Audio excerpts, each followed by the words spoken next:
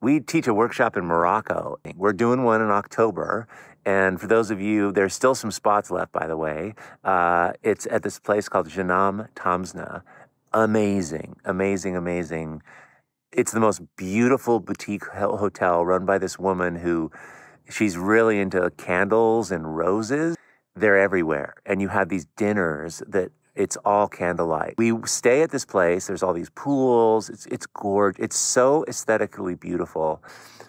And that stuff just like, just learning about different stuff and how different people live, and it just opens you up. And I think that's why people make such progress at workshops, and you learn more about other places. And there's just this, it's like traveling gives you ideas about possibility for your own life, and I think that spreads into your art.